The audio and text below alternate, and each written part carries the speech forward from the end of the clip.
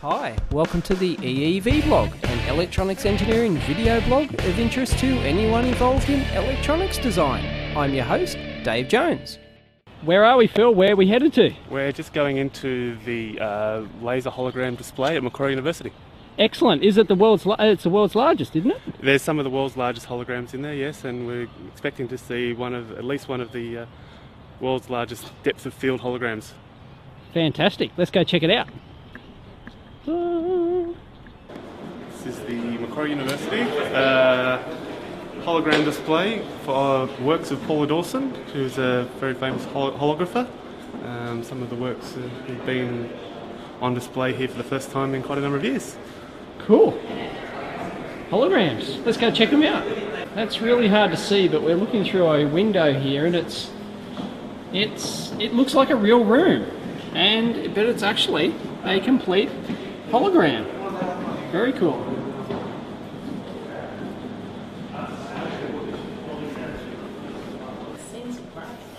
And just to prove there's nothing there, there we go. That's the other side of the window. And you can see people peering through. And there's nothing there. Oh, and there's my wife, Nicole, look. There she is. There you go, you wanted to see her on camera. That's her. She doesn't know I'm filming her. This could be funny.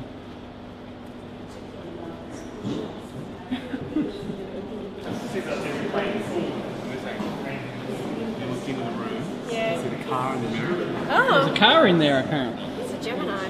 It's a Gemini. You can look in through the window into the Oh yeah, car, I see. and on the other side of the room you can see that in the room.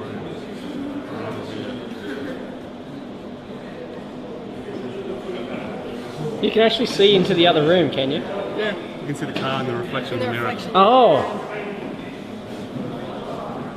Oh yeah, you can too.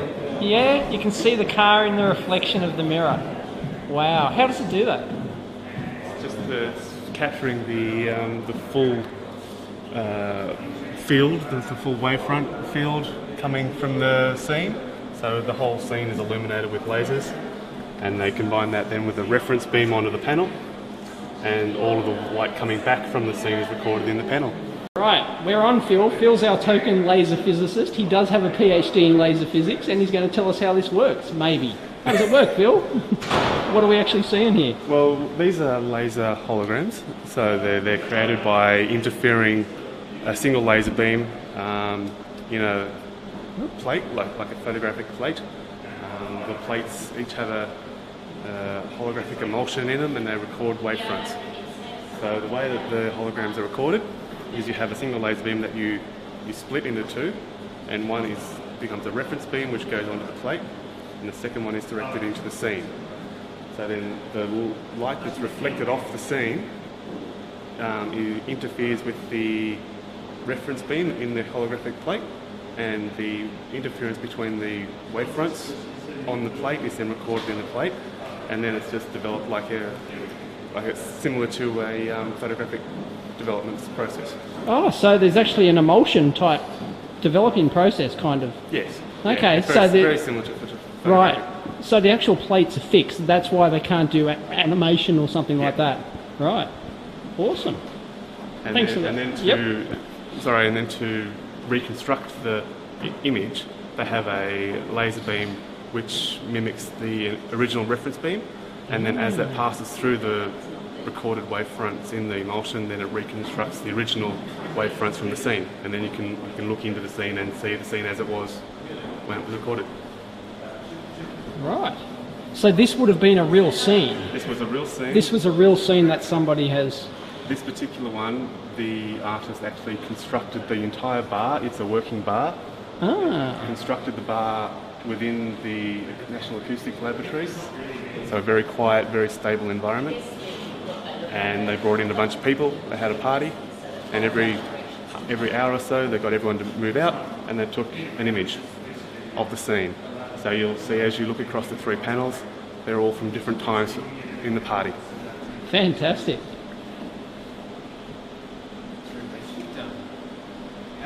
You can be sitting at the bar in real time and then looking into the mirrors but seeing the bar at a previous time. Oh, no way. cool.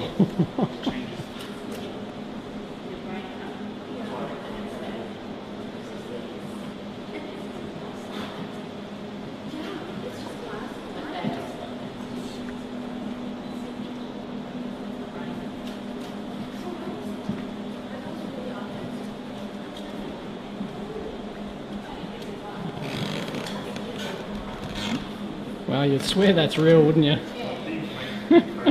Reach out and grab it. Fantastic. So there's a pool table in the background. There's the dartboard. And as we move to the next panel across, still see the dartboard, but now there's you'll notice that the sign is over there in this scene. There's a sign which has that written on it. If we move to the next panel, and there's the signs moved over to there in this panel. So Phil, would you want to explain like how they actually set it up inside here? How they actually, where the actual glass panes would be, and how they set it up? Would you know that? Well, this would probably be set up as you see it. I mean, the idea for the bar would be that you would be able to go and have a drink in this bar, and these plates would replace the mirrors at the back of the bar. Ah, right, okay. So got it. These plates would actually be placed at the back of the bar, and then they would have laser beams coming from the top. Yep. That would be split as before. One part of the beam would be directed directly onto the plate. That's what I was saying. It's quite Actually, maybe from this direction. Yep. And the other beam would then be split out to illuminate the whole bar itself. And then the reflected waves from that laser beam off all the items in the bar, hitting the plate, then gets recorded in the emulsion. Oh, we've got the schematic diagram. So It's you very can see dark. here, this is the bar. The bar's Yep. pool table, so you're looking into the scene, Yep. and there's the holographic plates here. Ah, So the reference beam on the laser is then split into 3 beams, which each illuminate the plates. And got it. somewhere also, I can't see it at the moment, but that laser beam would also be used to then illuminate the scene itself. Yep.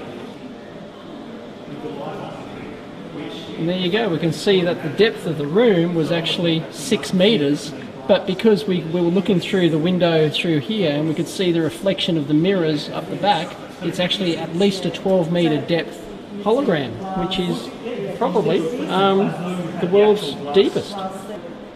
These are holograms of the actual items on the bar, but you can't actually see it, but I'm actually passing my hand through that object, which is very cool, or it appears to be. It's very cool.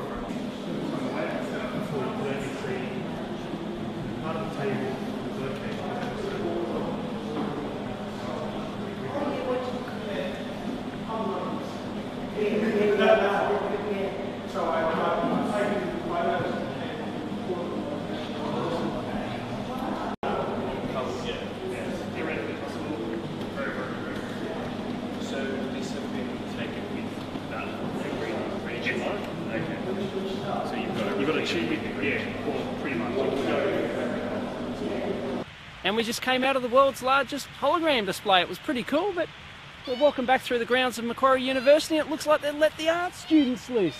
Check out that shit. Anything will pass as art these days. Catch you next time.